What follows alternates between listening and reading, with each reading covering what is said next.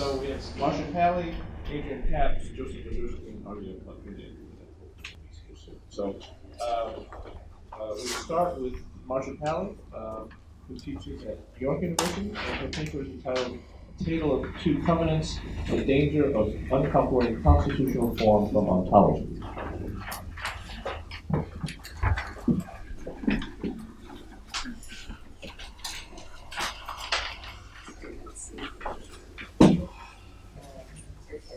That's not the title of the paper.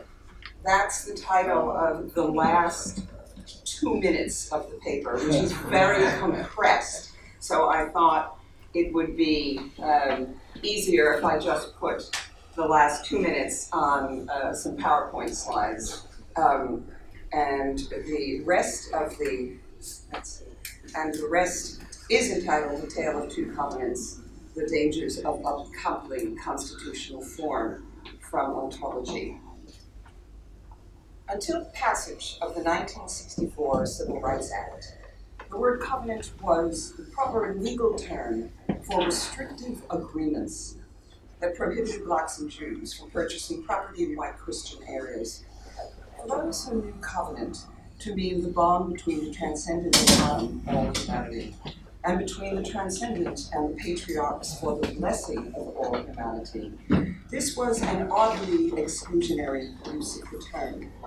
Covenant, the abiding bond between God and humanity, now meant an abiding bond between some of humanity to exclude others. This shift became possible because in assigning legal meaning to covenant in Jim Crow America, the form to which the word referred, abiding or foundational agreement, was uncoupled from the purposes and context to which the word had referred. Now, covenant could mark any abiding agreement, including those that ran contrary to the aims of covenant in the context from which covenant emerged. We call this a hoodwink. I'd like to suggest that this uncoupling is among the difficulties facing constitutional democracy. The forms of constitutional democracy deracinated from the values from which they emerged and the aims which they were designed to achieve. The forms may then be used towards any ends, including those abusive of significant portions of the population. Now I've gone ahead and uttered the word value, which disqualifies me from rational discourse among those who hold that the point of constitutional democracy is that its forms have no values. They are value-free or value-minimalist procedures that allow citizens with their values to live in relative harmony, and this, paradoxically, is the value of value-free constitutional democracy. I find this an unproductive way to understand governance, because forms do not emerge without values undergirding them. For example, the idea that we should have procedures that enable citizens with varying values to live in harmony is itself riddled with values, including A, that living in harmony is better than bludgeoning each other to death, which in turn rides on B, the value of human life, and C, that each life is of sufficient value to be protected from the guy with the biggest bludgeon, either physical or power or money weapons, that constitutional democracy is better than might makes right, and D, that not only the individual but the network of persons living together, society, nation, flourishes better with such constitutional procedures and so on. These are not minimalist values, but values of enormous importance. If we look to John Locke, the grandfather of supposedly value-free formalist contractarianism, we find his first premise to be that persons become who they are by absorbing input from the environment. That environment, society, is responsible for educating persons to the societally minded values necessary to live in freedom without constant control from the top.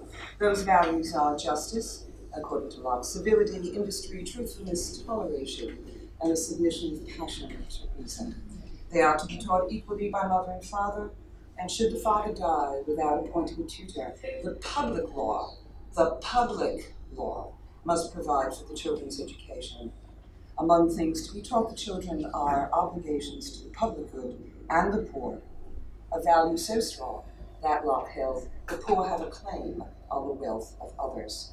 Finally, Locke's famous brief for religious toleration was not an individualist rights argument, but the idea that toleration is necessary for living in social harmony, a priority so high among his values. Indeed, his calls for church-state separation are so grounded in his Christian values that the philosopher Alistair MacIntyre quipped that they could not be taught in America's public schools. Perhaps the notion that minimal values are best for constitutional democracy earned currency because of the erroneous conflation of large values with a large state. This error may have emerged from the historically contingent process of democratization of the early modern West, as democratic representative government constrained monarchical and church power with their grand values about God and his political representatives on earth. The mechanisms of constitutional democracy may have become associated with dialing down on values.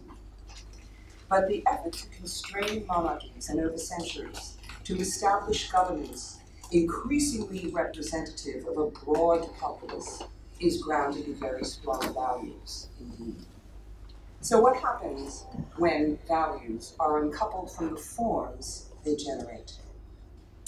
I'll explore the example of small governmentism in the United States. The idea of citizen constraint on central government, on keeping central government small relative to civil society, is based on the value of the individual, of local government, of intermediary civil society organizations, and of the value of the importance of these organizations determining policy and practice. I want to note that the constraints on government were not based on the idea or on the value that the market alone and its ability to determine policy and practice is best. In the United States, one source of constraint on government is 17th century covenantal political theology, covenantal political theology, which holds that persons are social in nature. Politics is the art of organizing social life for mutual aid and preventing abuses by the wealthy and politically powerful against the network of networks that constitutes the sovereign body politic. It is for this that Massachusetts enacted the Body of Liberties in 1641 to protect the network of networks from power abuses. A second source is the Aristotelian Republican tradition, which too holds that persons are social in nature, that networked living is necessary for survival, and achieving our fullest development is our participation, or comes through our participation in the polis. Freedom, for Aristotle, is the ability to contribute to society and government. As with the covenantalists, the unjust person for Aristotle is one who shirks the common good responsibility and grabs undue private benefits and power. A third source of constraint on government is the American tradition of liberalism, which, unlike covenantal and republican theory, holds to the idea of the individual not so much networked as free from constraint to pursue opportunity. This idea got a loud hearing in America from A, its Protestant heritage, emphasizing individualist Bible reading and individual little faith. B, from the immigrant experience, and C, the rough conditions of continental American settlement. As many early Americans were fleeing the persecutory state, their flight reinforced the advantages of being able to check state power. The uprooting experience of immigration and the rough conditions of settlement boosted the advisability of individual self-reliance, but also local self-reliance on one's local community, and a certain wariness of outsider interfering in central government, which in any case was not seen as reliable because there was relatively little of it around to rely on.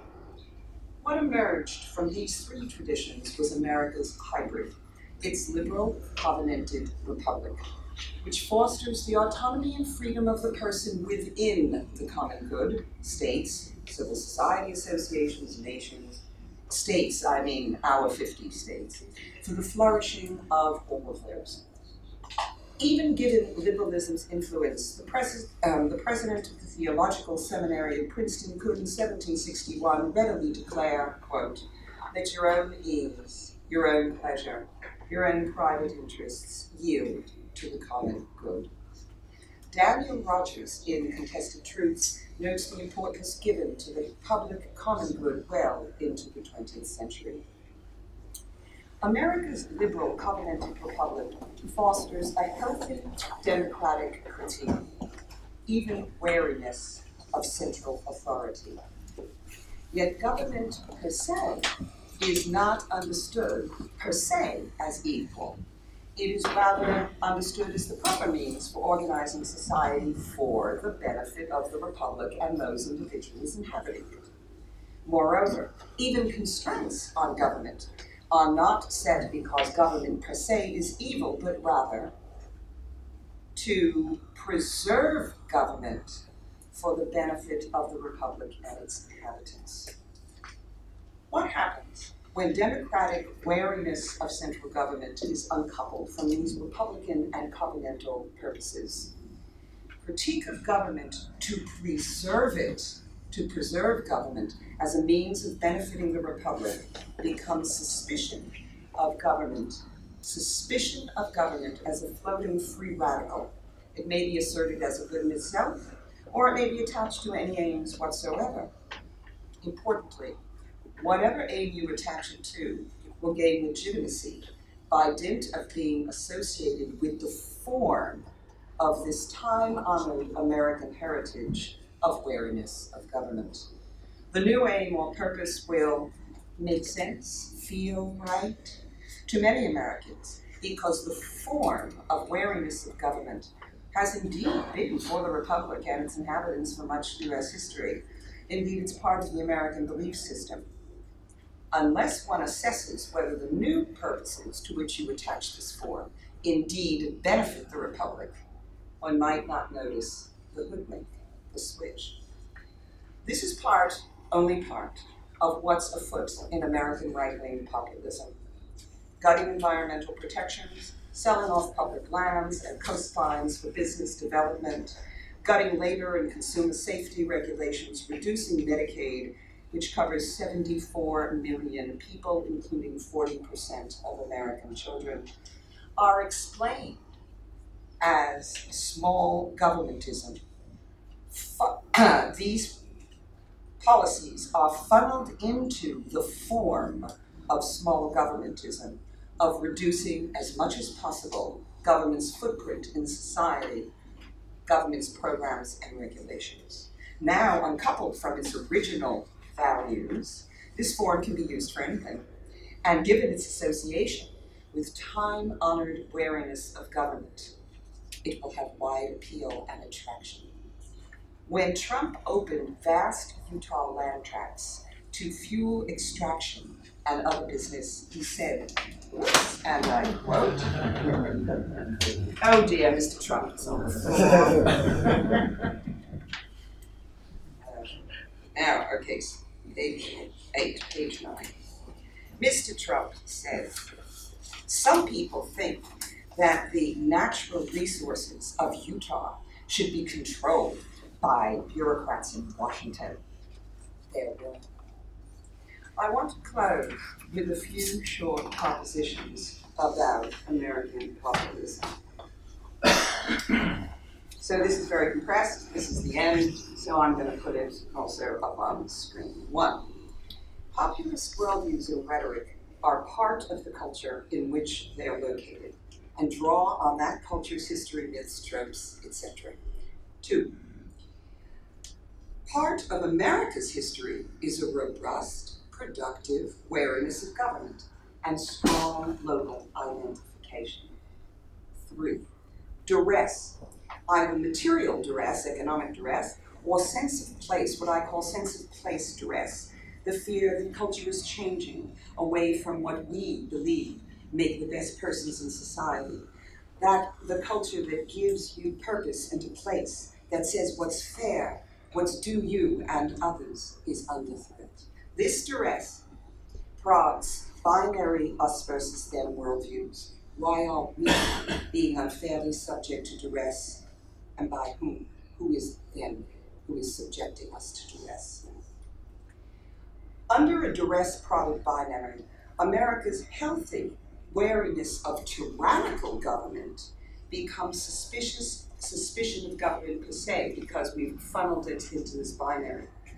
Us in struggle against government then.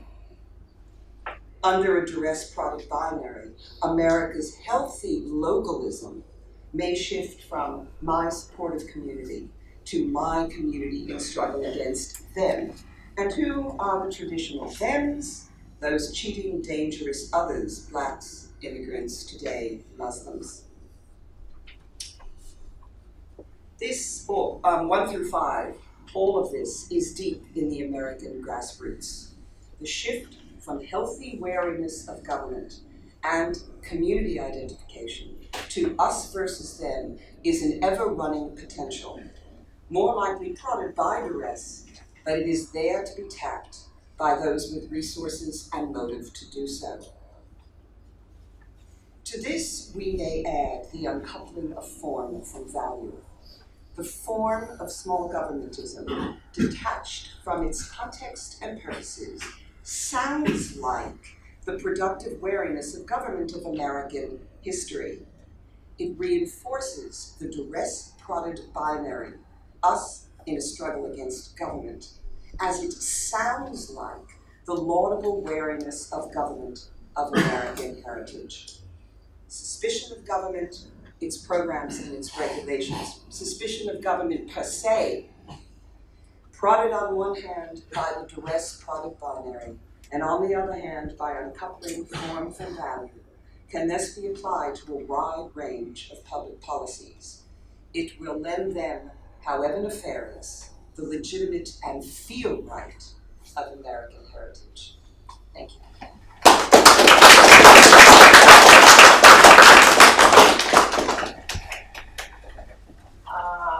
I'm not sure how to get rid of this. Where do I click? Anybody know? Unplug. Escape. You have an escape. Well, David unplugged it, so there we go. So, thank you very much. Our next paper is by Adrian Pabst from the University of Kent.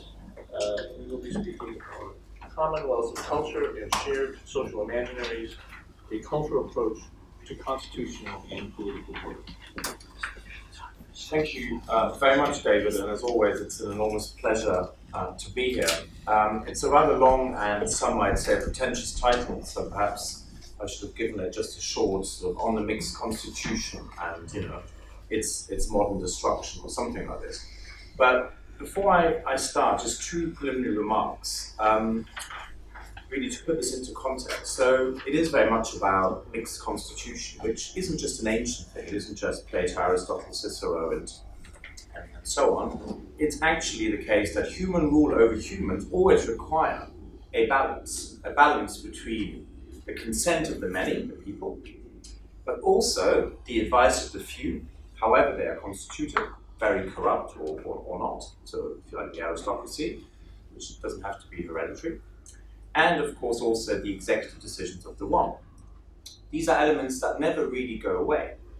Because if you think about it, the people are clearly essential to modern democracy, but we also have forms of consent in non-democratic or non-electoral systems. We have some form of aristocracy in all systems. We might call that an oligarchy at worst, or an enlightened, enlightened elites at best. And of course, we have the executive decisions of the one, and interestingly, that has to be embodied in one person, as it's still today, if you think about either constitutional monarchies or presidential or prime ministerial functions. But really what's key is the few who play a mediating role between the one and the many.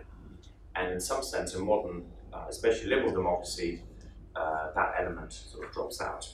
Because liberalism is only able to recognize, as Hobbes perhaps saw with the utmost clarity, as politically relevant either the natural individual person, so the isolated individual in the state of nature, or indeed the artificial, conventional, aggregate person of the state. That, of course, is very much a fiction, but that must be sustained through monopolization of power by the fiction's real personal embodiment. So the state really does have coercive power over each and every one. So Leviathan's absolute sovereignty is necessary to guarantee the social contract and the negative piece of just a cessation of natural hostility. The freedom of the contracting individual is the prime side for liberal ideology. The sovereignty of Leviathan as the expression of mass will is the prime side at once for the ideology of absolutism, but also the ideology of modern democracy. Because suspended between the many real wills and one armed fictional will, liberalism has, in principle, tried to get rid of mixed government. And just for this reason, the shadow of absolutism always lurks over it. So democracy and absolutism are not diametrically opposed, they are actually paradoxically compatible. So that's one preliminary remark. The other one is about culture, since the title of the paper suggests a cultural approach. And I want to be very clear, culture does not mean constructivism. I apologize to all of those in the room who are constructivists, though I don't think there are that many. You never know. But what I mean by culture is very much something which is, yes, of course, in part socially constructed, but also something that reflects certain material realities. Now, there is the sort of Benedict Anderson-type imagined community, right? Everything is constructed, invented, and that's just how it is. And it's true, cultures are up to a point invented and reinvented, representation and in the imagination, in books, in art, in music, film, and other popular expressions. But that's not all that there is to culture, far from it. Cultures also grow out of customs, traditions, institutions, and ways of life that are also material. So culture isn't just artificial. This culture is an inheritance that forms a common life, providing people with a source of meaning, often even a strong sense of identity and belonging. Individuals inherit this culture, and of course they also then contribute to reimagining it. I think the anthropologist Ruth Benedict is very interesting here, because she describes culture as, and I quote, the raw material of which the individual makes his life. This is true, for instance, of place, with architecture, the natural surroundings, but also food, clothes, and all sorts of things that are actually material, and that make up our everyday existence. And she says the loss of a culture is, and I quote, loss of something that had value equal to that of life itself, the whole fabric of a person's standards and beliefs.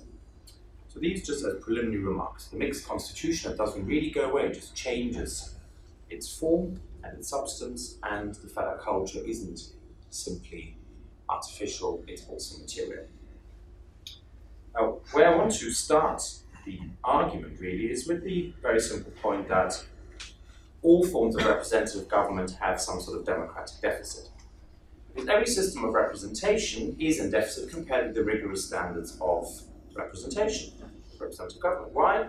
Because no system of government, especially not at a high level like the national level, can have a set of elected representatives that who can embody the general interest.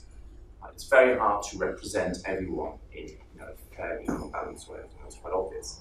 But of course, it goes further than that, because there's also an endemic risk that representation becomes an interest or even that representatives become an interested or even a self-serving party. Okay? That's of course the problem with the corruption of the elites, of which we hear a lot these days. So the fundamental point is that you always have a democratic deficit in whichever system you're dealing with. But then it goes further, because we also have crises of legitimacy, which concern the lack of public trust and popular consent to how people are being governed and ruled. Legitimate rule transcends formal arrangements and procedures, such as legal order or elections or any of those very important aspects of liberal democracies. Legitimacy really rests on three core capacities. The ability to make a political system intelligible to its members. Think about how often you say, I don't understand what's going on in Washington or Brussels or any capital you can think of. The ability to mobilize civic consent, to really get the the sense that people feel that this is done in their interest and in accordance with their needs, and the ability to interest and even to engage citizens in public political debate and decision making, rather than the sense, the political elites are all the same, we've had enough and we're going to be turning our backs on politics. But crucially, it's also the case that liberal democracy today, I think, lacks what Charles Taylor calls a social imaginary. So it's not just that it's a democratic deficit, it's not just that there's a crisis of legitimacy, it's also that it actually lacks a social imaginary, which he defines as ways people imagine their social existence, how they fit together with others, how things go on between them and their fellows, the expectations that are normally met, and the deeper normative notions and images that underline these expectations. So as Taylor defines it, social imaginary is, and again I quote him, in fact, that larger, unstructured and inarticulate understanding of our whole situation, with which particular features of our show up for us in the sense they have. It can never be adequately expressed in the form of explicit doctrines because of its unlimited and indefinite nature. End of quote. So social imaginary shapes the way people who share it view their coexistence. In other words, all the normative dimensions of individuals or groups or indeed collectives, their hopes and the mutual expectations that citizens have vis-a-vis each other and indeed vis-a-vis their representatives. As such, social imaginaries involve common narratives, they involve myths, they involve practices, and not just abstract ideas. They particularly involve how people behave towards one another. As Taylor suggests, the theory of social imaginaries must conform to the reality. In other words, the popular experience and the sense of political rule, both through constitutional settlements, in elected assemblies, or other forms of political engagement. Once the reality of the social imaginary has changed, then the theory, if it hasn't sort of caught up with it, neither describes nor explains the experience of citizens. And that's the problem. People just don't feel they live in a system that is representative because it's become self-serving. Because elites are no longer concerned with the needs and interests of people, they can easily become just interested in their own priorities. And in today's situation, arguably, when the forces of capitalism, statism, liberalism, and globalization weaken the nation state, then that sense of a lack of representation and a lack of popular consent is even stark. And indeed, it's changing the very nature of representation, which for a long time in the modern era was really at the level of the nation state. We've got new formations, the market state, or the transnational, perhaps even the post-national state. And what is the problem here? Not that we cannot imagine some form of representation of democracy, but for the moment that hasn't happened, and in the absence, we have three problems. First of all, the state is really disconnected from the nation, and the purpose of government is now not the provision of public goods, but rather just the managing of systemic risk. That's one feature. And so basically it feels like government is no longer there to really help us flourish, it's just had to protect us from the worst forms of risk. Financial, economic, environmental, and perhaps also when it comes to epidemics. Second, this sort of disconnect of state from nation undermines the social contract between precisely the collective and the individual in favor of different, much smaller social contracts, much more at the level of groups, so that we all basically slide into minority politics, which is then hugely exacerbated by identity liberalism today, where it's all about tiny minorities, and there's no longer any talk about what binds people together as citizens, above and beyond very legitimate minority needs and interests, but that those common bonds are not really addressed. So the citizenry increasingly lacks cohesion and a sense of identity, lacks a social imaginary. Third, this sort of disconnect replaces national myths and narratives with some abstract global substitutes. Now that's no necessity. We could perhaps have much more embodied transnational global myths and narratives, but for the moment I think they're not really there. So Western democracy then suffers a crisis of legitimacy, not just a democratic deficit, and indeed suffers from not having a shared social imaginary. Now there's lots in the social contract tradition that is important in terms of individual rights and liberties, but of course there's also lots of problems. I'm not going to spend more time on it. I'm going to pass to the next section on cultural commonwealths, so the sort of alternative I'd like to put forward. The basic argument, which Marcia already mentioned in her paper, is that what's really missing from much of the social contract tradition is a conception of humans as social and political beings. human beings who don't just seek wealth and power, in the sense of abstract wealth and domination of others, but rather who seek mutual recognition, who associate around shared ends, and who build intermediary institutions that actually constitute society.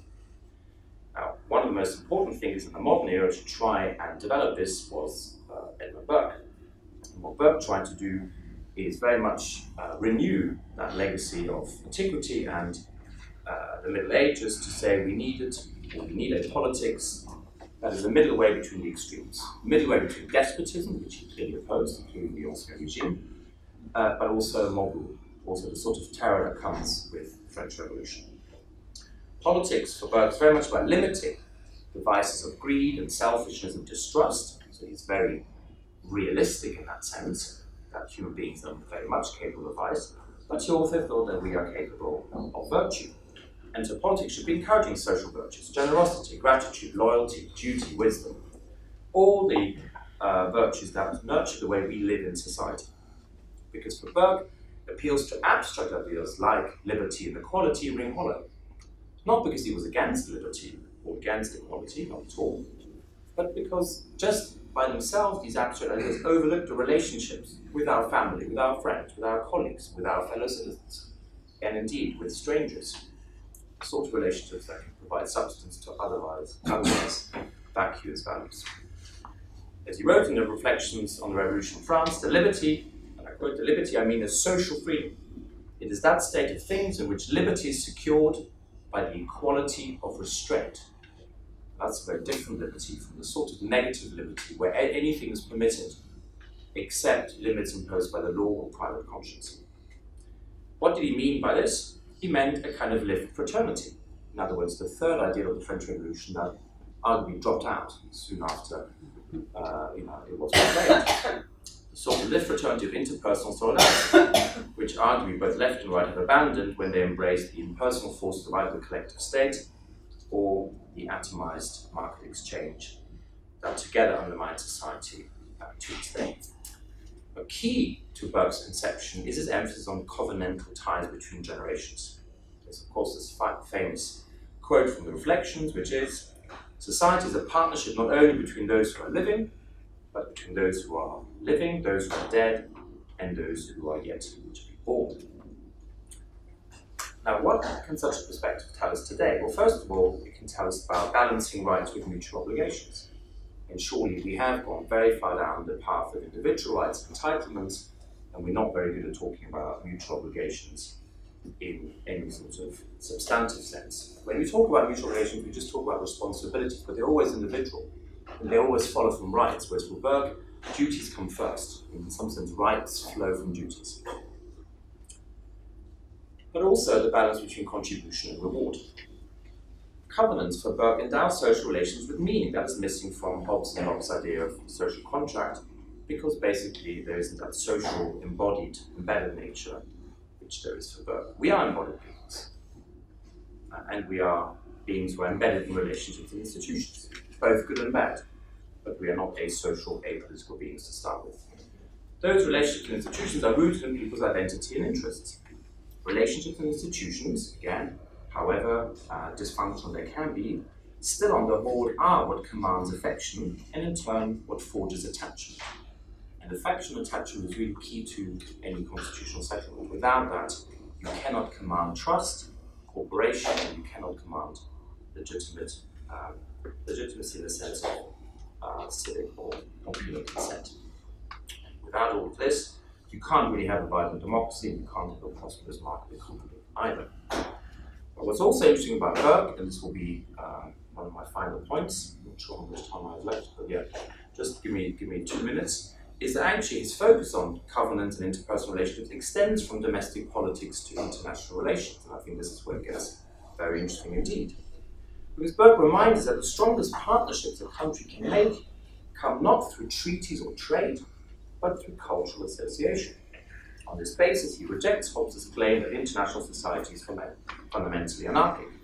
It's a global war all against all that mirrors the violent state of nature at the national level.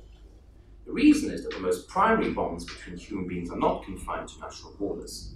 They actually cross borders, which again in this globalizing era is perhaps of interest. Let me just read you a quote and I'll conclude on that. In 1796, so just a year before he dies, in a letter called The First Letter on the Regicide Peace, he writes this, and I quote, "In the intercourse between nations, we are apt to rely too much on the instrumental part. We lay too much weight upon the formality of treaties and compacts. We do not act much more wisely when we trust the interests of man as guarantees of their engagements. Men are not tied to one another by papers and seals. They are led to associate by resemblances, by conformities, by sympathies. It is with nations as with individuals. Nothing is so strong a tie of amity between nation and nation as correspondence in laws, customs, manners, and habits of life. They have more than the force of treaties in themselves. They are obligations written in the heart. They approximate man to man without their knowledge and sometimes against their intentions. The secret, unseen, but irrefragable bond of habitual intercourse holds them together even when their perverse and litigious nature sets them to equivocate, scuffle, and fight about the terms of their written obligations. The cause must be sought in the similitude throughout of religion, laws, and manners. At bottom, these are all the same. The writers on public law have often called this aggregate of nations a Commonwealth. They have reason." End of quote. So in short, what Burke reminds us is that actually shared values are not some abstract ideal, like sort of liberty and equality without relationships. No, they're only really shared values when they're embedded in customs, manners, and habits. And these very often cross borders. That's not just true for high culture and philosophy, literature, and the arts, but also for folk cultural traditions reflected in food, in music, in religion, but also in tales like Tolkien or the Brothers Grimm. In short, the soft power of social exchange and cultural influence is important in its own right and acts as a force multiplier for the hard power of politics and military might. So Burke reminds us that these cultural commonwealths are there, they're very often implicit. They've perhaps been pushed back by globalization and capitalism and so on, but that perhaps they are more enduring and that they are also a reflection of constitutional arrangements that cross borders. So we are not limited to an abstract cosmopolitan idea or some kind of politics that's limited to the nation state. There may well be these cultural commonwealths between nations at different levels. Thank you very much.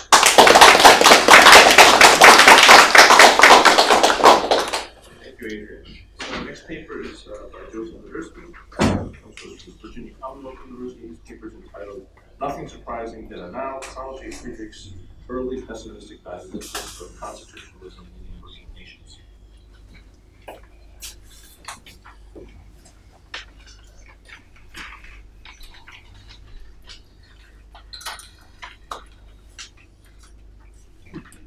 Constitutionalism has become worldwide in its appeal, and democracy the universal goal. Yet neither appears to have gained vitality or strength in the process. Quite the contrary, doubt and confusion multiply. The earlier 19th century notion that the problem is that of guiding the development of every country toward the adoption of constitutionalism and democracy is being undermined by experience. In country after country, serious difficulties have been encountered in making Western democracy, especially its parliamentary version, work. That observation is not a recent political commentary published in Foreign Affairs. It was written a half a century ago by Carl J. Friedrich. In the 1968 edition of his monumental study, Constitutional Government and Democracy, Friedrich had added a separate chapter on constitutionalism in emergent nations. In light of the current global situation, his insights therein are truly uncanny. These include the precarious juxtaposition of global interdependence and failed states, as well as the return of concern over, quote, the terror of nuclear holocaust. However, most relevant to the current confluence of constitutional theory as cultural problem is what he identified as a major reason for the failure of liberal democracy in so many then emerging nations. Is that really surprising, he wrote, when one considers that Western constitutional democracy is rooted in and to some extent dependent upon basic religious and philosophical convictions which are not to be found in many of these new countries. Now, aside from their relevance, Friedrich's analyses have a certain authoritativeness because of the stature he holds in political theory history. Although many of you perhaps have never heard of Friedrich, unless you study totalitarian theories, he's sort of a forgotten figure. His impact on political science and public life in the United States and Germany is immense there. Unlike many of the German-born political scientists of his generation, came to the United States, he was not a refugee from Nazi Germany. He came from a middle-class Protestant German academic family, had studied at Heidelberg, and then came to the United States and joined the Harvard government faculty in 1926.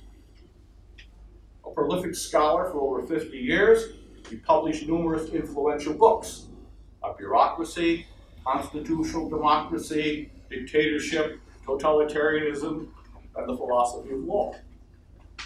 As advisor to governments and educational institutions in the United States and Germany, Friedrich significantly affected the political and cultural reconstruction of Germany after the war.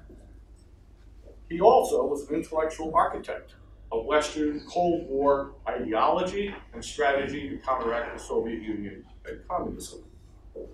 Elected president of the American Political Science Association in 1962, his enduring impact on scholarship and governmental policies came especially through his most recognizable students.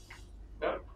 Secretary of State Henry Kissinger, National Security Advisor Zbigniew Brzezinski, and Samuel Huntington, the author of the controversial Clash of Civilizations, older students.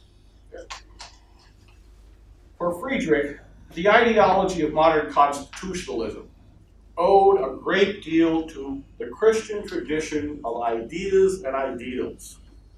Most distinctive among these religious ideas was the Christian belief in the dignity and worth of each person, which constitutionalism was to recognize and protect as a basic principle. Constitutionalism also required national unity and an effective central government, which was a crucial question for constitutionalism in developing countries. To these he added Greek philosophy, especially Aristotle, Roman law as it pertained to the notion of rule of law, the state, and sovereignty. Constitutionalism likewise required constraint on the necessary exercise of state power. And this very notion of restraint Friedrich attributed to the Christian doctrine of the inherent value of the individual that demands his protection, and by implication, safeguards also for minorities against despotic or arbitrary rule. Friedrich argued that most of the general aspects of political theory developed in the West also apply to analyses of constitutionalism in emergent nations.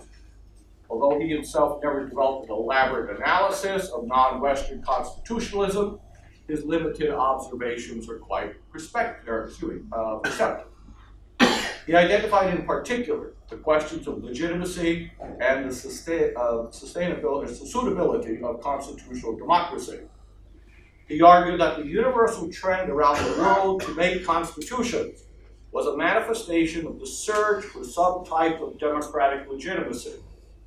Even a constitutional order that does not uphold the basic principle of Western constitutionalism, that is the dignity and protection of the individual, or does not even abide by its own rules, still provides at least a type of rational legal legitimacy.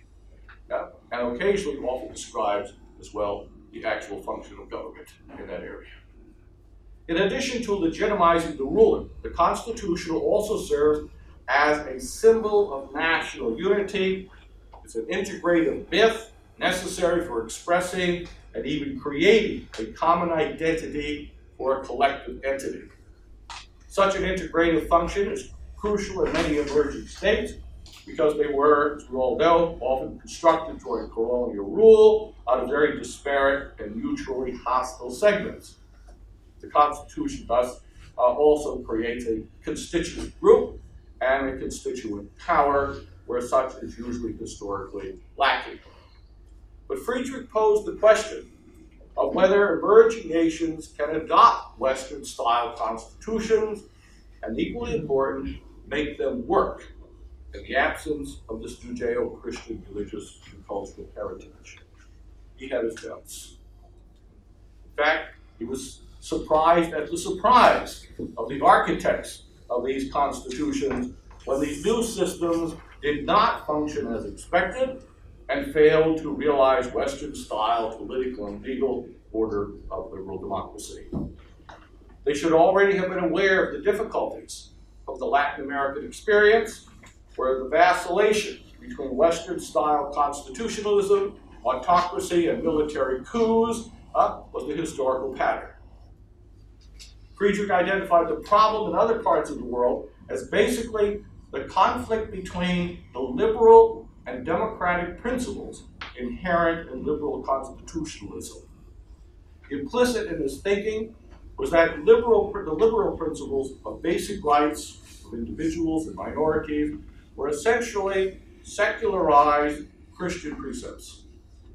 Democratic principles stem more from the continental tradition of Rousseau and the French Revolution, where the people as a whole prevailed.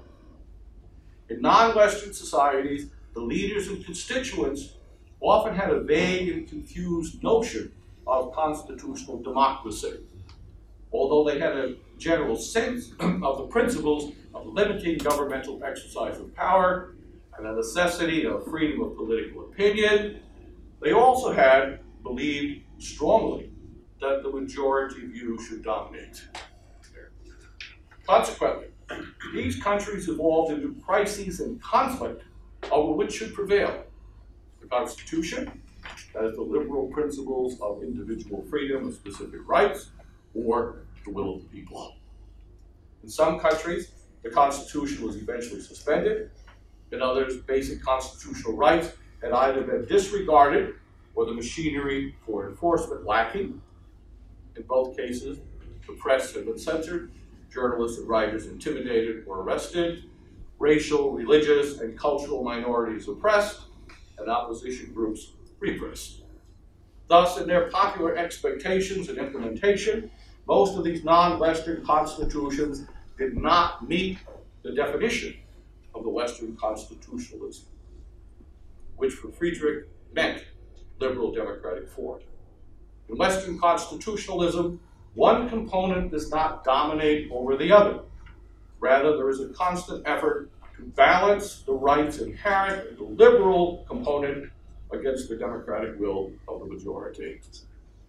The crisis of liberalism versus democracy in emergent states is aggravated in societies where there exists a rampant pluralism and a lack of the necessary degree of homogeneity.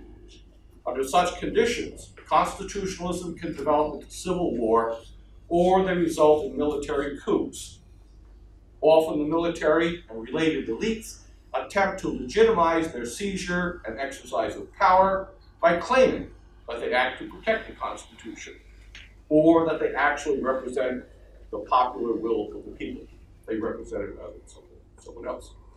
However, despite such rationalizations, coups usually lack broadly based constituents, and thus they act as constitutional dictatorships in a state of permanent emergency.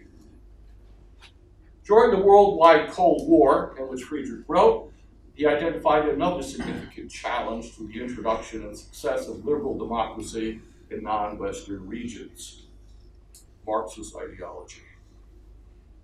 To Marxists, the Constitution was an instrument of class struggle in the hands of an ideological elite, claiming to represent the true democratic rights of the people rather than to protect bourgeois liberal principles of individual rights. The Constitution, therefore, had no inherent value, but is yet another means of fulfilling the ultimate ideological goal of a communist society.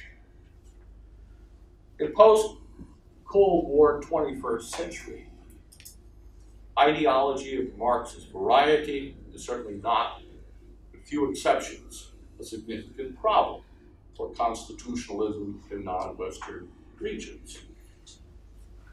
However, if we were to substitute revolutionary Islamic religion for Marxist ideology, Friedrich's insights would appear vindicated by actual events.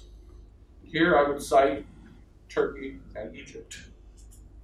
In Turkey, a long-standing modernizing system seeking the realization of a Western-style liberal democracy is systematically being undermined by the Erdogan movement. Liberal democratic rights are superseded by an Islamic-oriented value system, power structure, legitimized in the name of the democratic voice of the people, but which in reality is the religious worldview, not of the entire society, but only a part of it. Egypt, on the other hand, is almost a case study of what Friedrich had predicted 50 years ago. Westernized Egyptian elites, encouraged and supported by Western liberal, political, intellectual, and media elites, sought the overthrow of an authoritarian system in favor of liberal democracy. So, good. That revolutionary movement invoked the Western ideals of universal human rights and democratic popular sovereignty, as they were expressed in this wider development of the Arab Spring, and all the optimism of that. A significant part of that entire movement did not consist, however, of Westernized liberal elites, but rather Islamic groups who did not share the values of Western individualism. To them, democracy meant a constitutional system constructed and implemented along the lines of their religious worldview, even if this meant the gradual erosion of liberal ideals and individual rights. Indeed, to use Friedrich's words, one is surprised at the surprise of liberal Egyptian and Western elites that the outcome was not liberal democracy, but a movement towards Islamic authoritarianism. Friedrich concluded his 1968 analysis with a section entitled A Glimpse for the Future. You know, this is the late 1960s, A Glimpse for the Future. To the alternatives of Western-style liberal democracy and authoritarianism, he identified a third course increasingly prevalent and problematic around the globe: anarchy. That is, the forces and movement destructive of all order. To stem this tide, Friedrich theorized about a future process towards greater integration in these non-Western regions into larger cultural entities of hundreds of millions of people. What would bind them together and create a new order in each region would not be a European-style nationalism, but rather their own distinctive common culture and traditions, especially those emanating from common religious foundations. Despite their very divisive pluralistic components, their common religious heritage and principles, Christianity, Islam, Confucianism, Buddhism, would greatly facilitate their regional integration. Initially bound together as cultural communities, they would decades hence become effectively organized into new political and economic borders. To Friedrich, the decisive aspect here was not ideology or economics, but rather cultural and convictional bonds. The result would be a constitutionalism that resulted in the traditions, religions, behavioral norms of these cultural communities, which would not necessarily be commensurate with Western liberal democracy.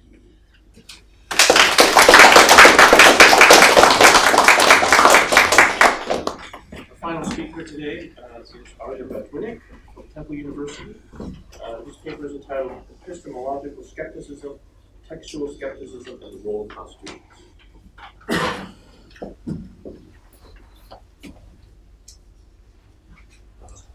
I apologize for the somewhat unwieldy title, but I have in mind, listening to these very good speakers, has focused it more sharply for me. I'm arguing in defense of the thesis that constitutions serve as intellectual or theoretical mappings serving in that capacity are an ontological category. They're basic to human self-understanding and also for understanding the structuring and functioning of states. And I want to be able to make this case through an unusual approach, through the medium of a genealogical reconstruction of the relationship between James Madison and Thomas Hobbes.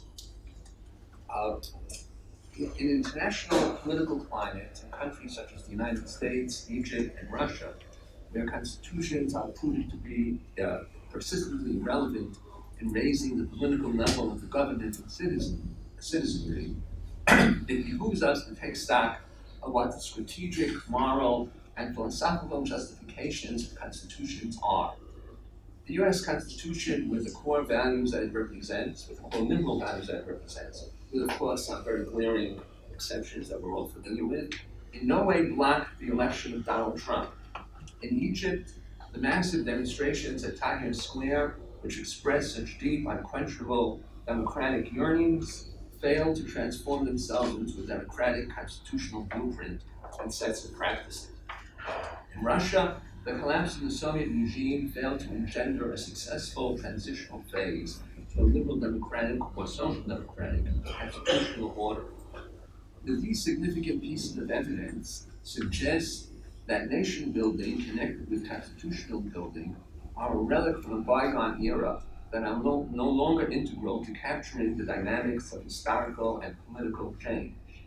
What historically have constitutions accomplished or failed to accomplish? And on what basis can they serve as fulcra for political responsiveness and responsibility in an era when many of the traditional markers of political development and change are getting eroded and superseded? I'll argue that constitutions as the sacred texts of secular societies have a crucial role to play in rhetorically broadcasting and reinforcing what primary values suffuse the collective identity of a society. That's only one of their functions. The other function is to enable society to be a society. In other words, it's a question of personal identity and collective identity before it becomes a matter of attracting support and creating the required number of properly affected constituencies to constitute a national political order.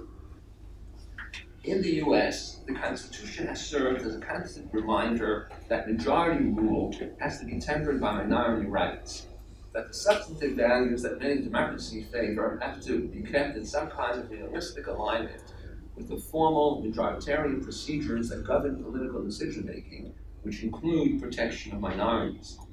While protection of minority rights can facilitate the election of someone like Donald Trump through the medium of the institution of the Electoral College, it can also protect basic freedoms pertaining to speech and religion through the immediacy of the First Amendment.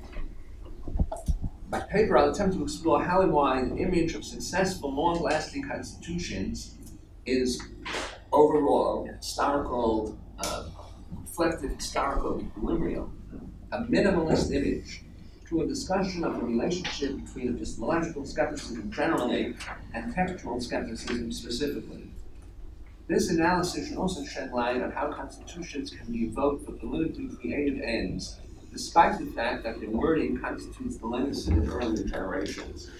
How do you make the past serve the present?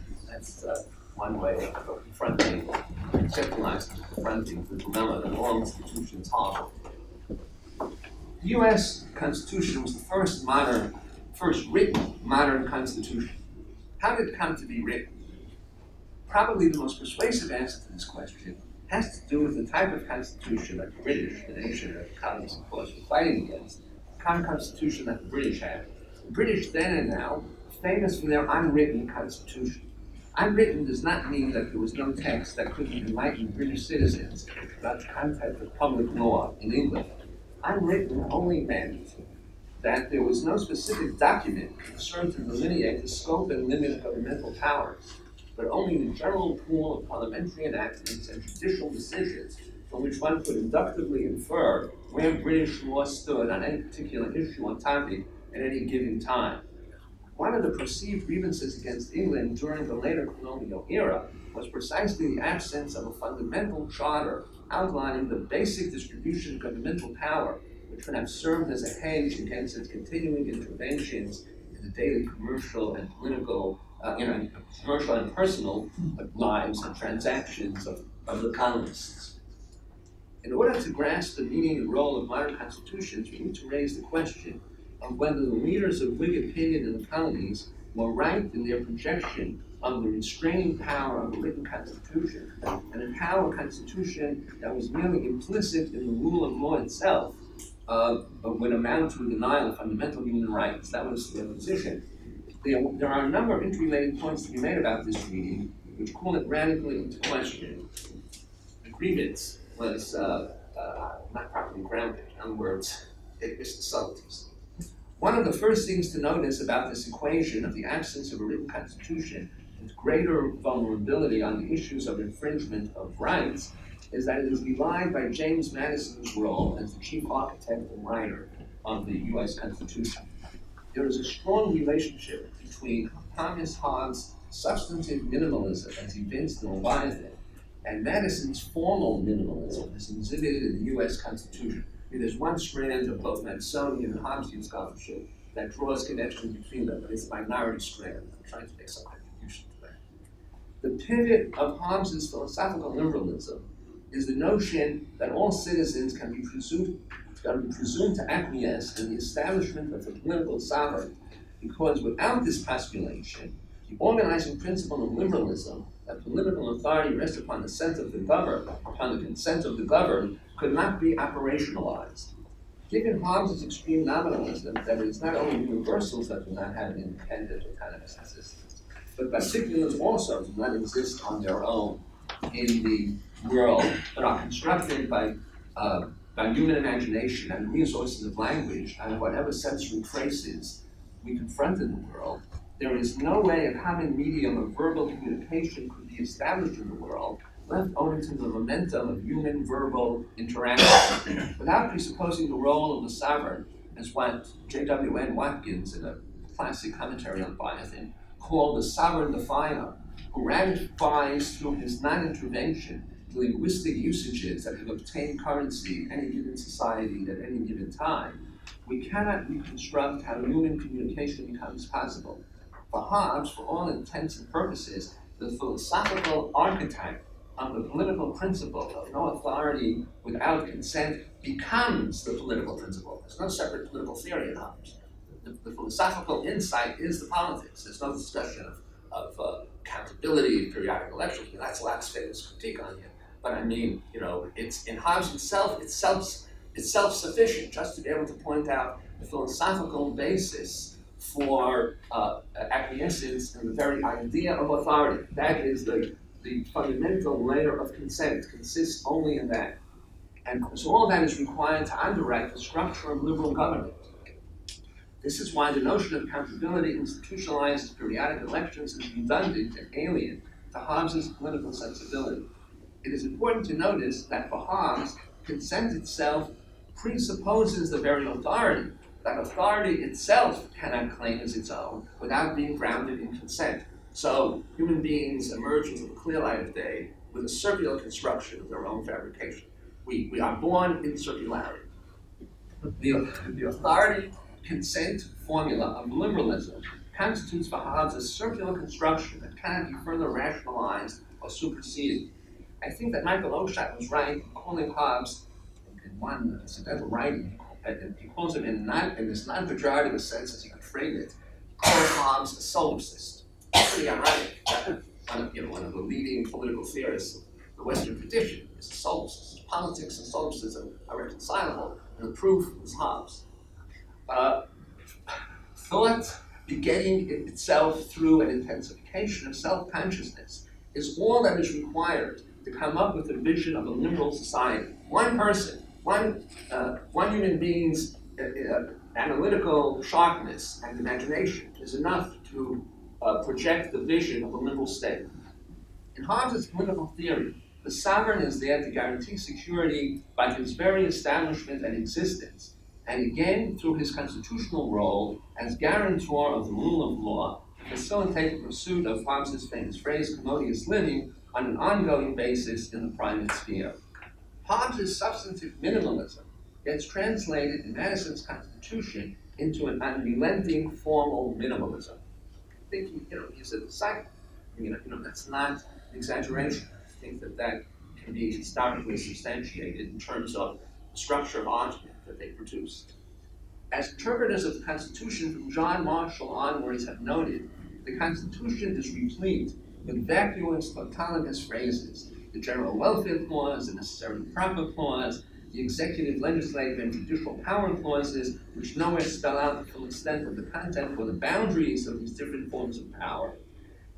Another systematic formal ambiguity present in the Constitution is that the doctrines which are the hallmark of the Constitution, separation of powers, checks and balances, and federalism, are nowhere stated in the Constitution. These are labels that we have used over the generations. Those terms do not appear anywhere in the Constitution.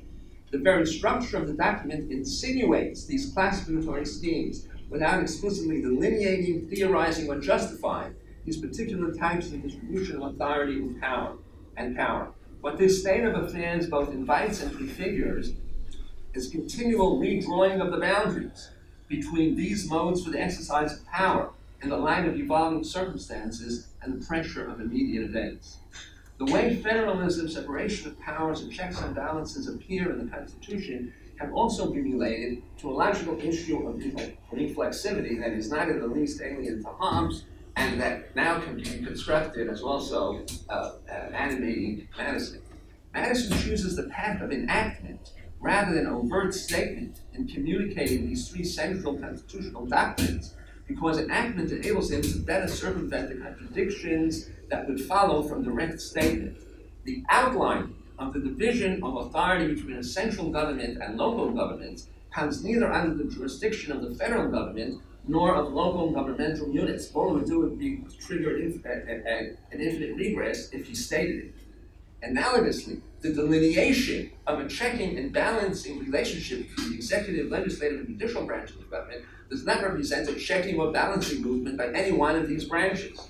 Correspondingly, the enshrinement of three different branches of government, the presidency, the Congress, and the courts, does not constitute the exercise of either executive, legislative, judicial authority or power. You're opening a Pandora's box. You're able to fully render compliant by using the terms. So Madison circumvents the terms assiduously and rigorously. Apparently, Madison thought that the most elegant way to get around this dilemma was to enact in the formulation of the district clauses of the Constitution these three doctrines without thereby confronting the need of stating them. The net outcome of this, of course, was to further formalize the significance of the document and to provide endless wiggle room succeeding generations to tease out of the document whatever they want. Another factor that might have predisposed Madison to opt for a constitution of absence and emptiness, rather than one filled with specifically directed and fully elaborated content, was his knowledge of Hebrew, acquired at Princeton, where Hebrew was a required subject for undergraduates in the 18th century, shortly after the university was founded, and his consequent ability to read the Hebrew Bible in the original. One can project Madison as noticing the huge gap that prevails between the biblical text and the lives that Jews were living in early modernity, and however remote and attenuated a form knowledge of their existence became available to him. I don't know whether Madison knew that Alexander Hamilton was Jewish, so you have to suspend that fact. A generally worded, but still largely archaic text could be invoked to govern the lives of latter-day members of the community, as long as one noticed the pivotal role of interpretation in releasing and reconfiguring the meanings of texts. No texts were self-explanatory and self-translating. Using the biblical and Torah text as a model, one could even design a text. What's sort of unself-conscious in the biblical text becomes thoroughly self-conscious for Madison as a constitution maker. I mean, the hermeneutics I'm describing is constitutive of rabbinic hermeneutics in the biblical text. The whole Talmud is about this. It's about how you can generate unlimited numbers of laws and bylaws and inferences and so on out of a very limited, textually open text that opens in multiple directions. One could even design a text that would be mired in generalities and a menu of inconsistent applications, let us want to approach it with a systematic hermeneutic that would enable the text to generate the applications that one was seeking. So, so much for originalism. I hope that it now goes completely moralized. Carl Schmitt, in his book on Hobbes's Leviathan, reminds us that Leviathan represents an eternal fish that is supposed to nourish the righteous in the world to come. In other words, Hobbes's philosophical and political construction of the work that goes by this name, by Leviathan, is supposed to yield a state that would not be subject to revolutionary turmoil and upheaval, as the British state was at Hobbes's time, but would rather be able to endure indefinitely. What would be the source of its longevity? Hobbes doesn't address the question openly, but the whole book is an implicit answer to this question. Hobbes's paradoxical answer to this question consists, I think, what we have already seen. It is the very minimalism of the Leviathan state that is the source of its endurance. All the state ever has to do is to go on facilitating and accommodating to the best of its ability the multiple pursuits of commodious living that characterize the private sphere. The fact that the state continues to make and remake itself as it goes along without a firmly preset agenda of what economic, political, and social goals it needs to accomplish enables it to negotiate effective transitions across the whole spectrum of political time and to survive from generation to generation. Madison transposes Hobbes's substantive minimalism to the formal minimalism of constitution making. What Madison imbibes from Hobbes is that in both cases, it is the emptiness that is the guarantor of eternity. And he said openly, Federalist number 10, that he's going to solve the problem of politics. The problem of politics, which is instability, will be solved because he now has figured out how a state can have truly linear development. It has a truly linear development because it doesn't stand for anything. It's just, it's a philosophical construction in the minds of its citizens that allows the state to invent and reinvent itself continually over time, creating space for things to happen so that the process of state building is a continuous enterprise, confers stability and extends legitimacy upon political regimes. The state machinery in Hobbes and the constitutional machinery in Madison are do-it-yourself displacement mechanisms, enabling the state to perpetually reorient itself in the face of new challenges and exigencies. Madison's enactment of the role of constitution maker demonstrates the functional equivalence between written and unwritten constitutions. So the sentiment of the Whigs was misguided, and Madison had the right response. Madison gives the U.S. a written constitution that approximates as fully as possible to the desiderata of an unwritten constitution. Phrases like due process of law and equal protection of the laws, among the others that I cited earlier, are classic umbrella clauses under which variable contradictory content can be inserted. The citizenry can have its cake and eat it. It can harm by the illusion of continuity. After all, I live in Philadelphia, so I know and its history displays, this continuity. Constitutions do not save us, and they do not damn us. They merely reflect unrelieved uncertainty of the human condition. In a whole variety of forms and contexts, literal and metaphoric, constitutions are crucial tools. Because symbolic systems, mainly words, give us our only grip, the only grip that we have on ourselves and the world around us. In order to see this, we just need to explore a bit further the Madisonian-Hobbesian connection. Hobbes' metaphysics provides the tacit support for Madison's enactment of the role of constitution maker. According to Hobbes, sense impressions and texts, so sense impressions without words, texts on words, insist on the same not fully resolvable continuum. Our reading of texts is not any closer to being self-validating than our reading of natural, worldly, and scientific phenomena. In a primary sense, everything that we confront in the world, whether officially consisting of words or just unvarnished, unannotated sense impressions, constitutes a text that defies easy translation into an incontrovertible idiom.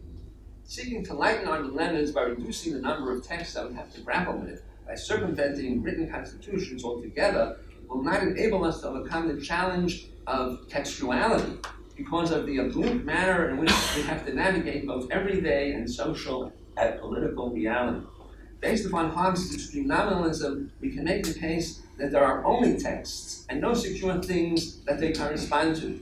Based upon Hobbes' conception of the insecure grounding of particulars, we confront the paradox that a thing has to be a text before it can be denominated as a bona fide thing with a secure identity. Willy-nilly constitutions exist in all spheres of human personal and social existence because of the fathomlessness and intractability of both diurnal and political reality. We need to construct systematically driven markers and handles for ourselves in order to engage both daily individual and collective political reality. To paraphrase Nietzsche, the given is the created that has survived in some form such a lengthy period of time that we have lost traces of its creation.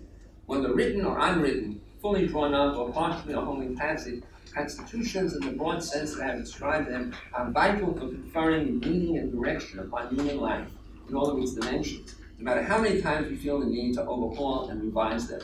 Living without constitutions is living below the threshold of the Union. The instability of some contemporary constitutions is often a testimonial to the inability or unwillingness of some people to live with uncertainty and their hankering for fundamentalist reassurances in both religion and politics. Hostility toward constitutions. Here, I'm in my final paragraph. I try to tailor it to even something close. There is a continuing, almost literal line linking together religious fundamentalism with political fundamentalism, so that the resistance to constitutions, the animus against them, is, I think, a fundamentalist, a pragmatic fundamentalist predisposition because of the revulsion against uncertainty.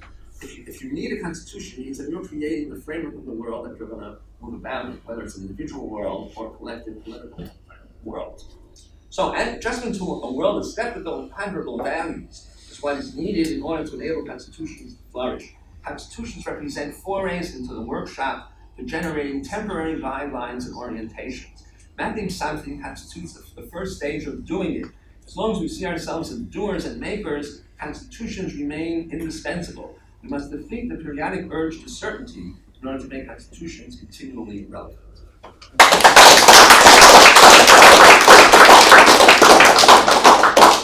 Thank you, Adrian. So we have some time for, I think we're going to cut into our lunch a little bit for some questions. So take some questions. I really like the talks. My question is, I guess, primarily for Adrian and Joe. I'm interested in what do you think is the relationship of religion to the cultural commonwealths you were mentioning? Is a common religion necessary for a cultural commonwealth, or do you actually need a common kind of secular liberal respect for the mutual kind of coexistence of different religions? Yeah. Well, it's a great question. Thank you, Thomas. And I suppose my answer would be that a common religion would be, certainly not a sufficient condition, for sure.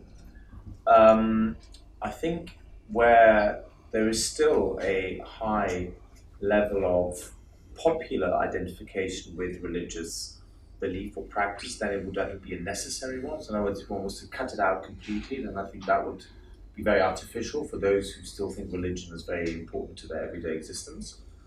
So you say you cut it out in countries or regions where religious belief and practice is very high. I think that wouldn't work. But I think in parts of the world, say Europe, where belief and certainly practice is not very high, I think you would probably want to have a sort of constitutional and political order that at least reflects some of the fundamental principles. And then the point about liberalism would be to say, where liberalism inherits those principles and contributes to them, great, and then it's a very important part of that political and cultural order. Where it completely negates that legacy and claims to somehow be self-founding, but then I think we have a problem, because then it's simply historically not accurate to say liberalism invents liberty. I mean, that's, you can even go with the Republicans for that, the kind of all Republican critique of liberalism and say, well, actually there was liberty before liberalism, so therefore that wouldn't be right. Equality is not something liberalism invents. it may well add to our institutions and practices. But I think where any ideology, any philosophy claims to be self-founding, we have to be very, very careful. And so my final point is, any constitutional order that claims to be self-founding, I think, is not really viable, because it clearly inherits very long-standing traditions that are both ideational and material. And if they're not reflected, then I think there will always be a problem of popular consent. Okay, you had a question?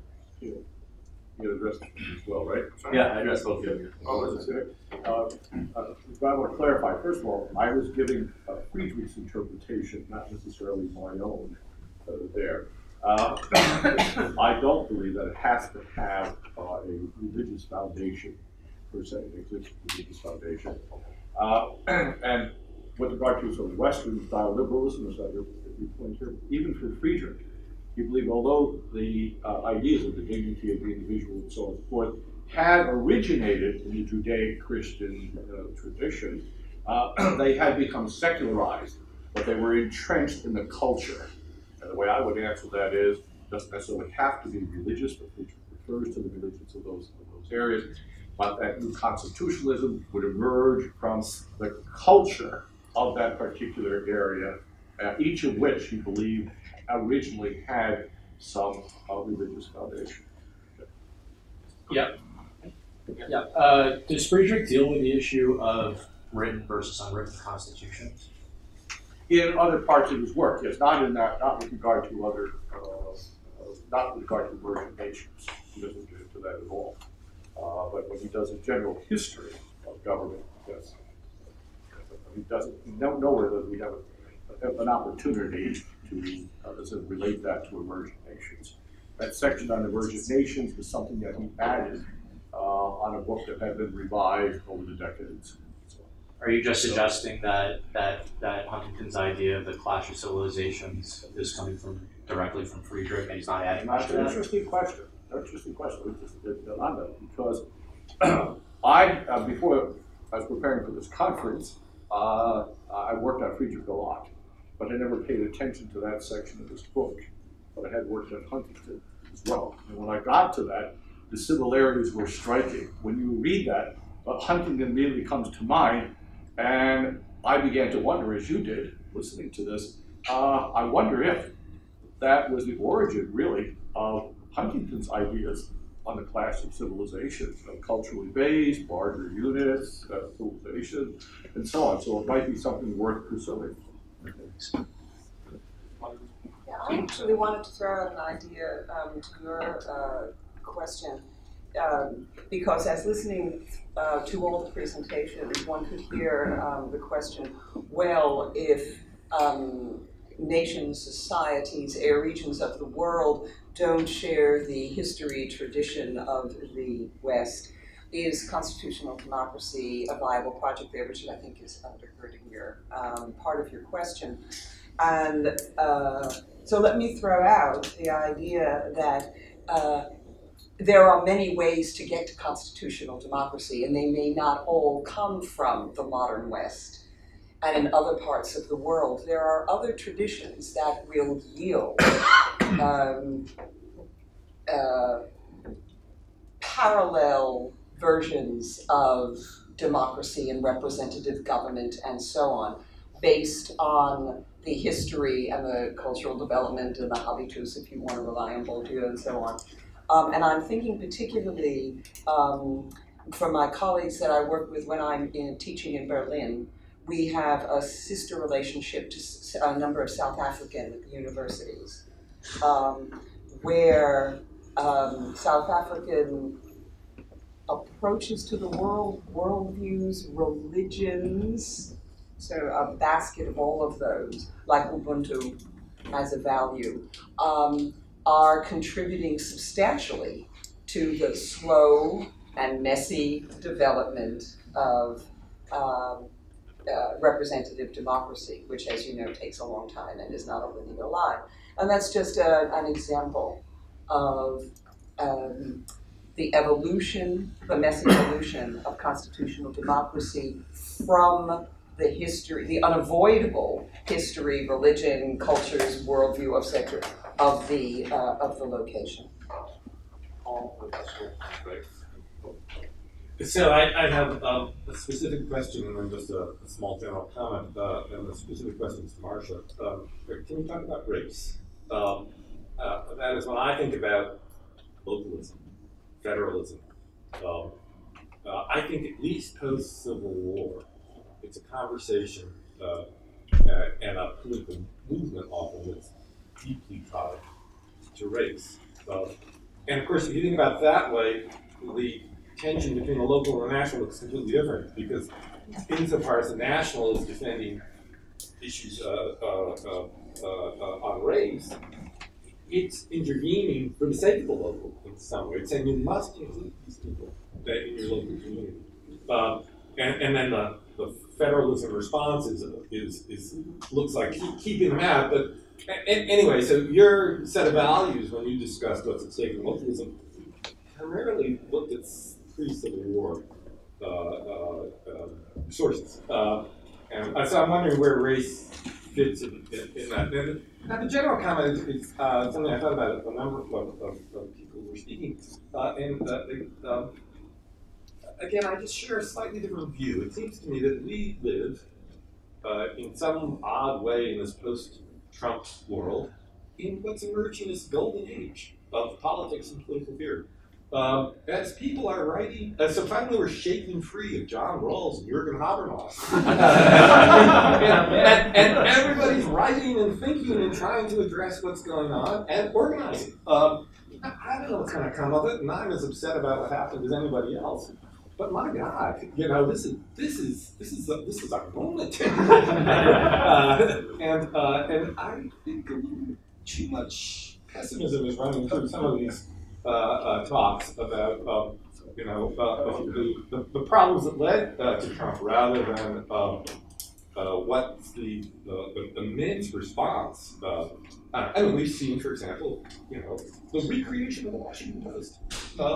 Post was dying, and suddenly it's necessary and back and performing.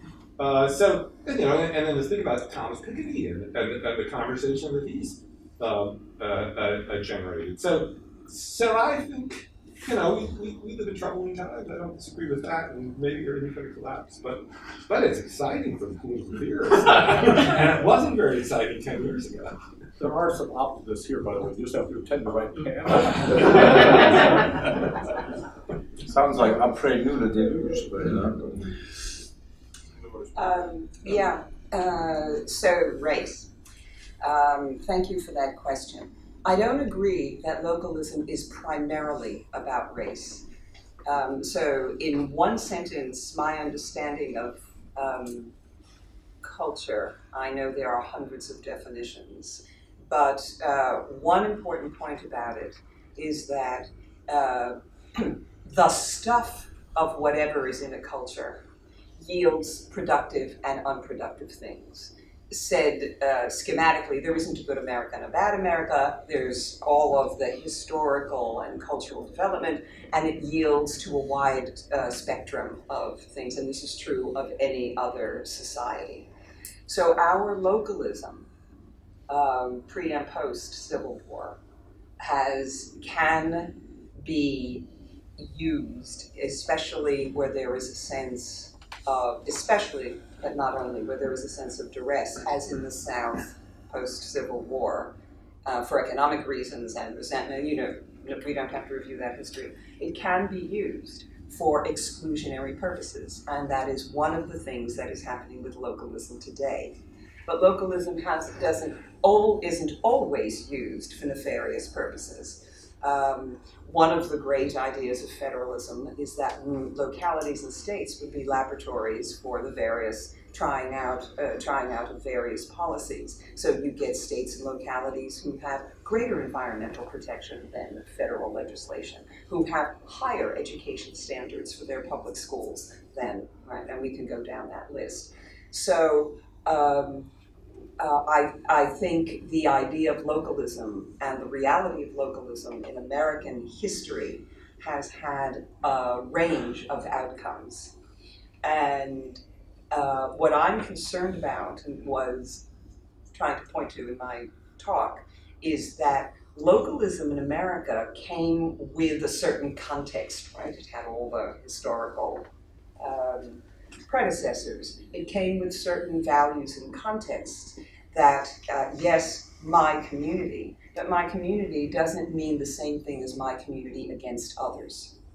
And there's a switch when you have my community to my community against others. And we have many examples today of my community where there's strong local identification that is highly inclusive, like church leadership in refugee, sanctuary cities, and immigrant resettlement, where there is both strong local identification of the local church or faith-based organization or community, secular community organization, and yet it is highly inclusive. So I don't think it's a simple story that localism means exclusion. Localism has positive and negative and productive and a range of outcomes, and that localism itself does not mean exclusionism. I thought, it's a really interesting point about how, we've sort of finally left behind, as you say, both the Rawlsian and the Habermasian sort of, academic hegemonies, and that is surely a good thing because it opens up a space. The question, of course, is whether that will reshape not just academic research, but also, public political discourse and actual politics. And it's sort of, it's like, it feels like a Gramscian moment of interregnum. So a hegemony has come to an end, economic, political, and so on, but it's not clear what will replace it. We're in this war of position, and it could be something very problematic replacing it, or something very, very positive and hopeful, and I think that's generally at stake. But I think in order for something better to emerge, I think it can't just be a question of, and I'm not suggesting that's your suggestion, but it can't just be a question of, well, let's do a bit better than Rawls and Habermas. It has to be quite a fundamental rethink, it seems to me, because otherwise we are ending up with something which simply corrects at the margins.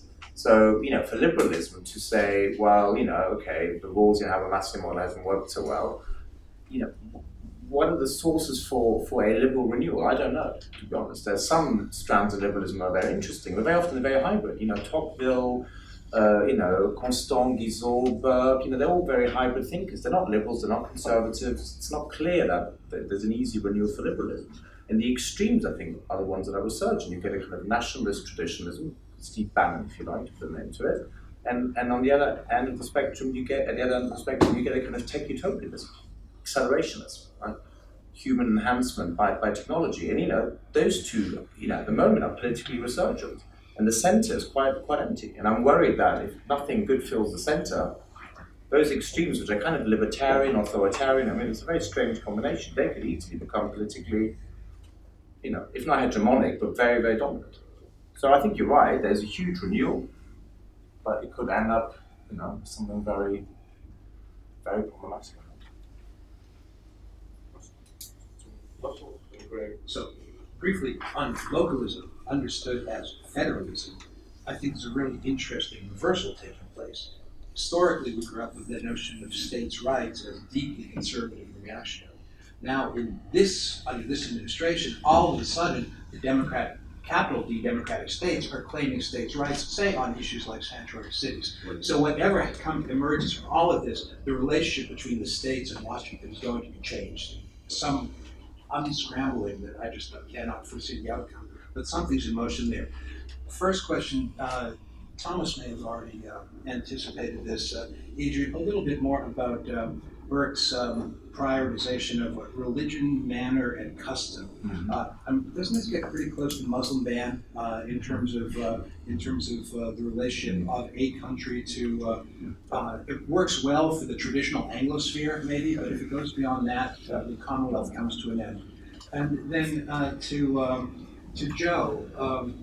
I understand you're only reporting, but don't hide behind that. If one takes the argument that the notion of liberal democracy, constitutional democracy, human rights, whatever, is Western, Judeo-Christian, however, and it's going to be inimical to other cultures, what's our liberal democratic relationship to the dissidents in those countries? Do we write them off as, you just get Erdogan's program or stay in Turkish jails? Or do we have some kind of solidarity short of intervention? You want to go first? I can quickly really fresh in my mind here. This has been a perpetual question and dilemma through several of our Telos conferences, right? There's contradiction between the universal, right, and the other. So on one hand, I think even in your talk earlier about the cultural basis of right, and so universal rights. I think that I don't have a Friedrich answer, but I can sort of give you my own, if you're please. without hiding. I would like to see the entire world to have liberal democracy. I do. Pardon? I'm not. No, I haven't finished yet. And so on and so forth. I do believe that freedom is a good thing, right? Freedom of expression and so on and so forth. That individual rights should be protected, the individuals and so on and so forth. But realistically, I don't see how that can be done. And if you take sort of Huntington's perspective, that in itself, it represents a kind of cultural imperialism, would be for my part. With regard to dissidents, I do feel for them. I do am concerned about what's going on in Turkey. But we've been involved politically in terms of foreign policy over the last more than half century in so many ventures to try and fulfill those ideals and so on and so forth, and it led to some catastrophe after catastrophe. And too often what we leave behind are governments that are collapsing, lack of order, more anarchy, and a lot of landmines in places. So I've become much more reserved in that.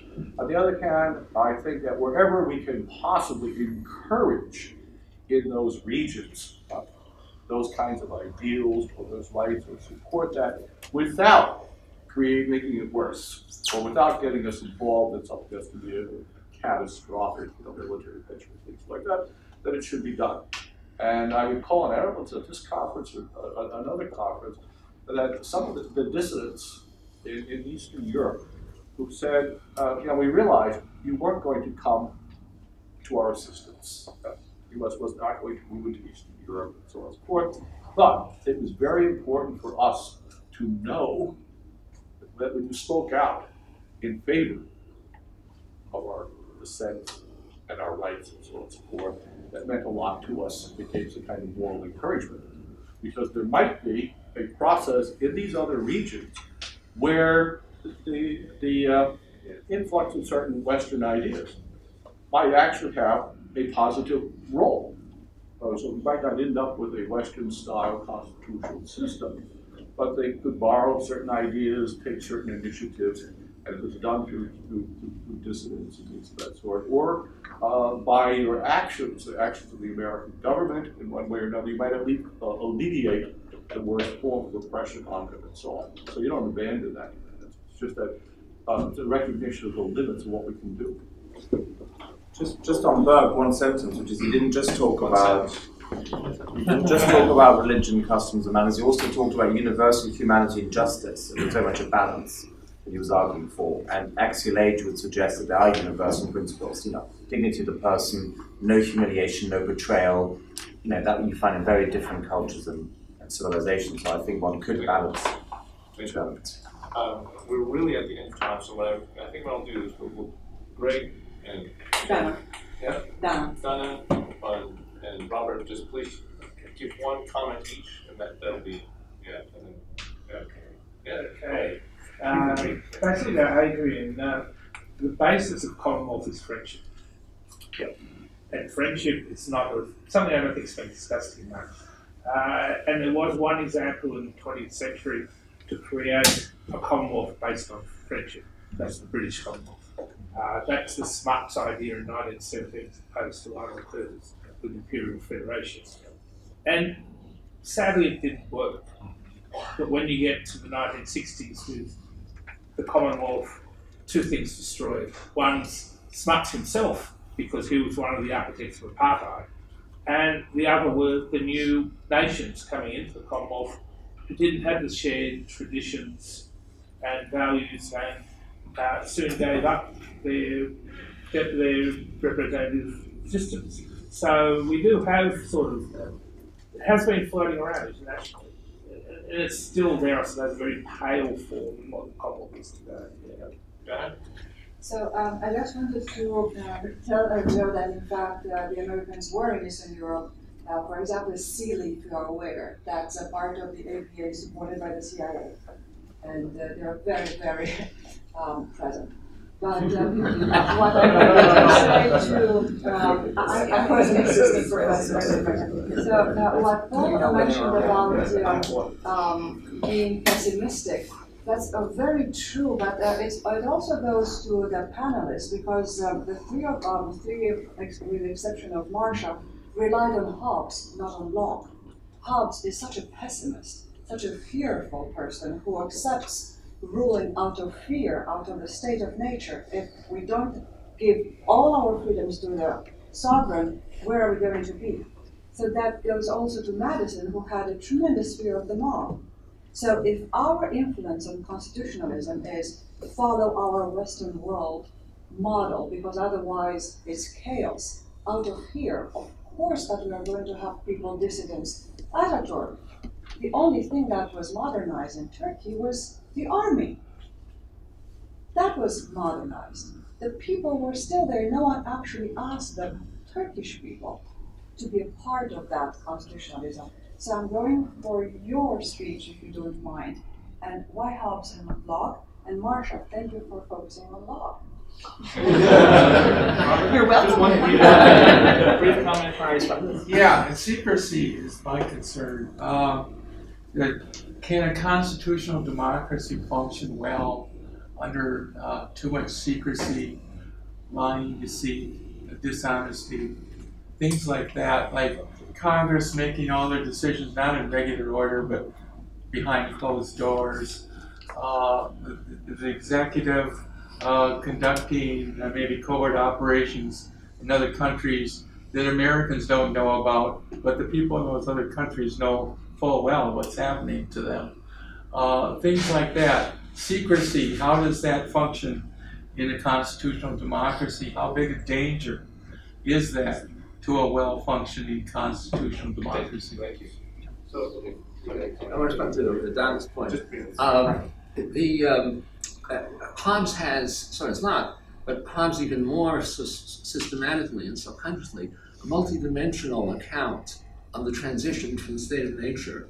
State of nature is a thought experiment for Hobbes, unambiguously. And Locke has a certain amount of ambiguity surrounding that, but Hobbes has no ambiguity. It's like John Rawls. And the multidimensionality consists. I was trying to give a quasi-exhaustive account of just one dimension. There is just a philosophical case for the movement into the social contract society. And on the level of moral psychology, what you're saying is important. I mean, the way you analyze the relation between the passions, if the passions predominate, so fear is one of the passions. I mean, it's a negative passion that makes us reluctant to engage in new projects and so on. He certainly takes that into account, but he wants to give us, an account that converges from multiple starting points. And what I was focusing on was one major, generally overlooked starting point that really sort of, I think, establishes a significant bridge with Madison, who also, as you say, has the same fear, but also is therefore a need for that compensatory multidimensionality to make his account more persuasive. And I think it's there, that extra dimension. Okay, thank you. So Aryeh gets the last word. Thank you very much. I just want to thank everybody that worked to put this together. Mary Piccone, Rob Richardson.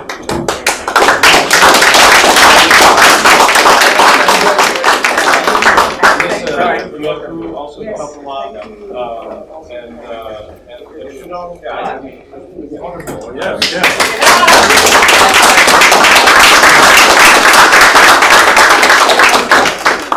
And thank you, Nick.